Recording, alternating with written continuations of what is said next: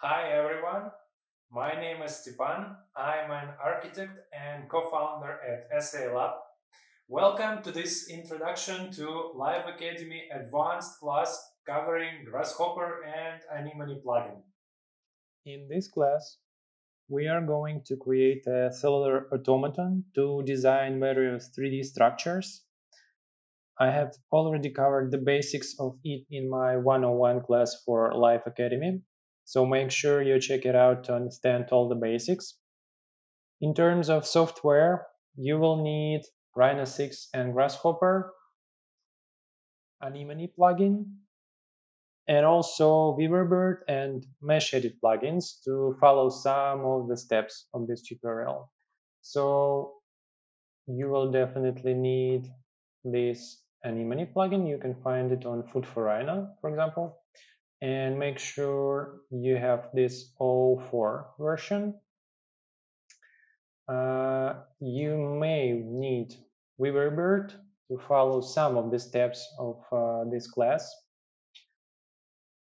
These can be found on a separate website.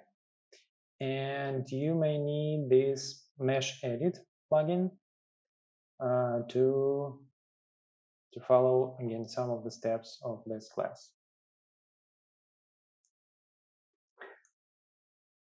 So first, we need a grid.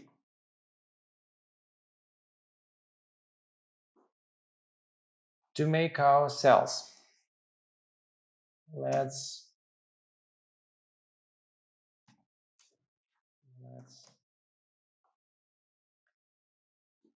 use a panel to assign the size of grid and to assign a number of cells in X and Y directions. So let's make 30 by 30. Okay. Then what we need to do is to draft all the cells to make each cell a unique object and to not combine in lists, in any lists. We will need some center points, cells. And we will need some initial states. So basically what I'm going to do is just count all the cells that we have, 900 of them, and then generate some random numbers, 0 or 1, indicating the state of the cell, whether it's alive or not. So now we have two inputs for our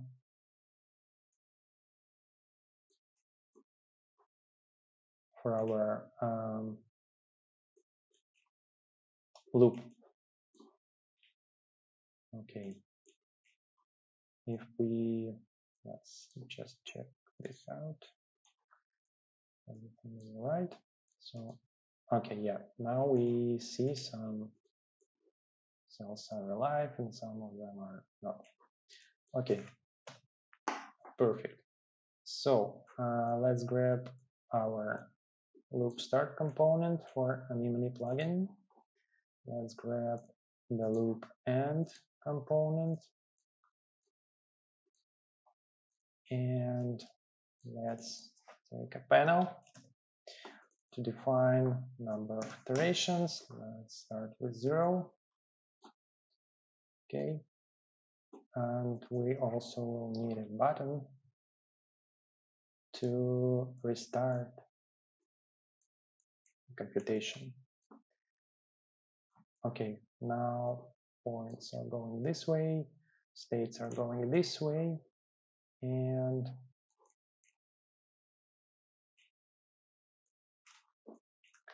so let's take another panel to see the iteration number. Let's grab all the cells in the indicated iteration. Let's grab all the states in the same iteration, and let's get the live cells. Then we will need to get closest points. We will need to calculate closest points for cells from the alive cells.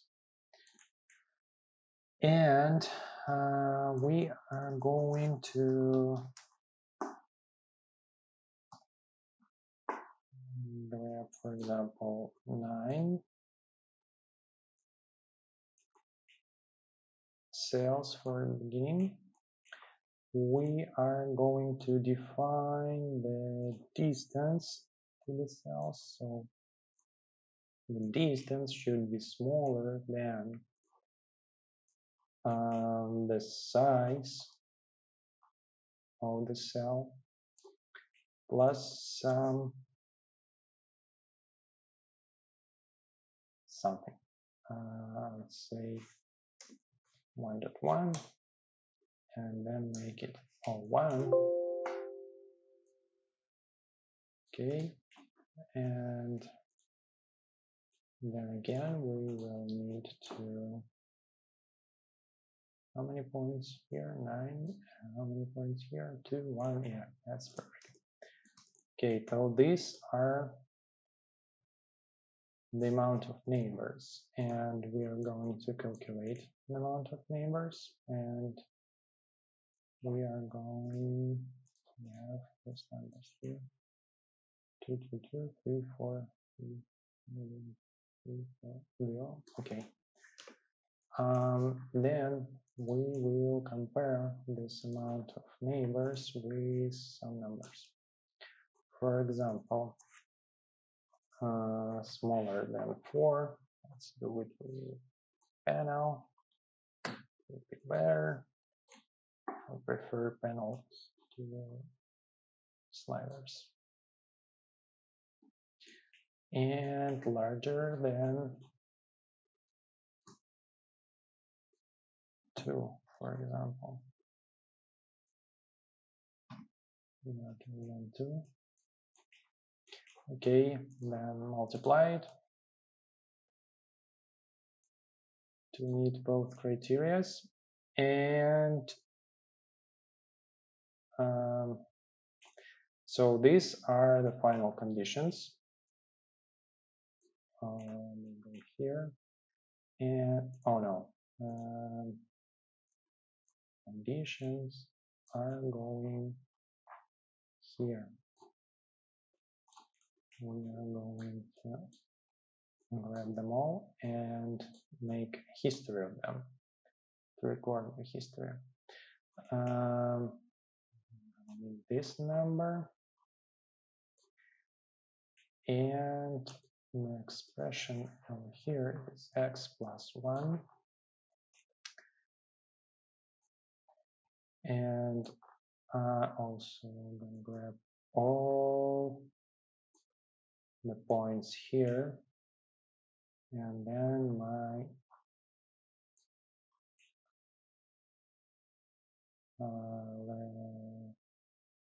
most recent generation. Okay, and this is going here.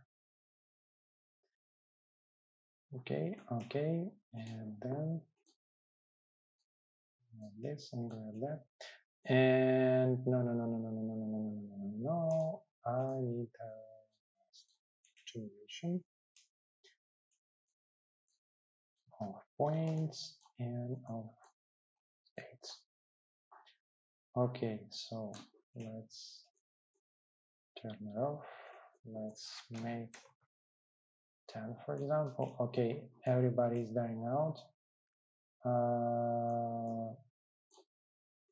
Let's change some conditions here. Okay.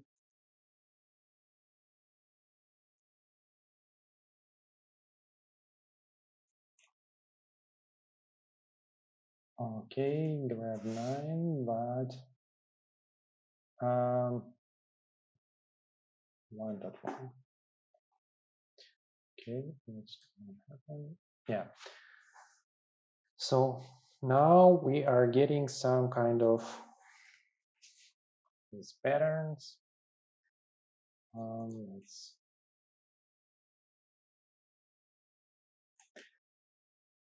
Let's make a drawing around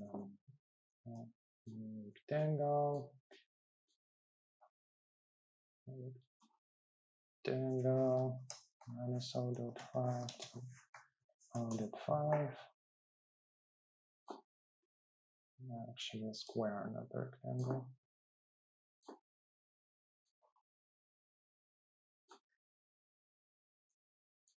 Okay, and we'll create a surface, and then some display. Okay, so now we are starting with some random state, and then our system evolves and produce some kind of results. And 0.1, we can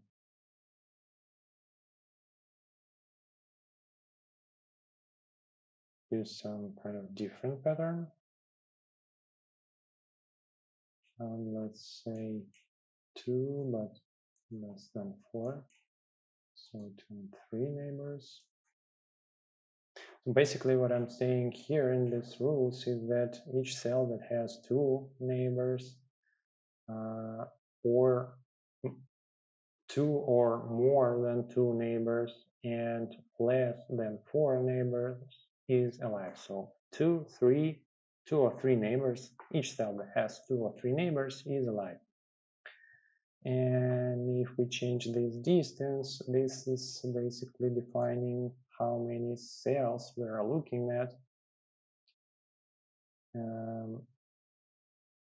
how close the neighbors are to the cell that we are looking at. So this is actually the beginning, just the beginning. And many more to come. We're going to play with these rules over here with the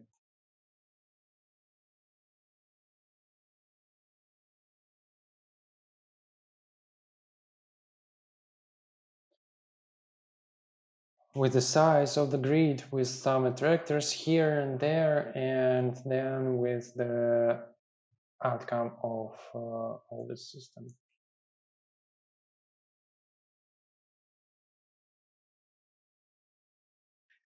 Let's check more neighbors. Let's say 2. Okay, 1.1. Let's leave it 1.1. Okay.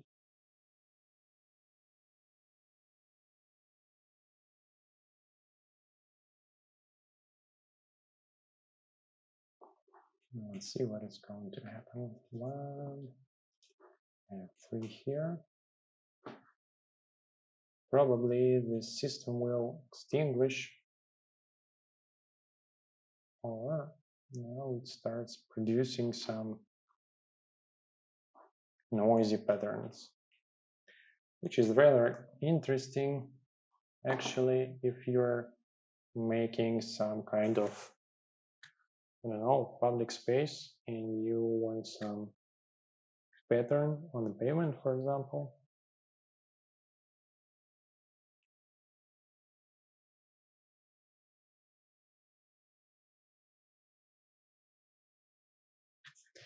This may be treated as a plan, and you get all these caves,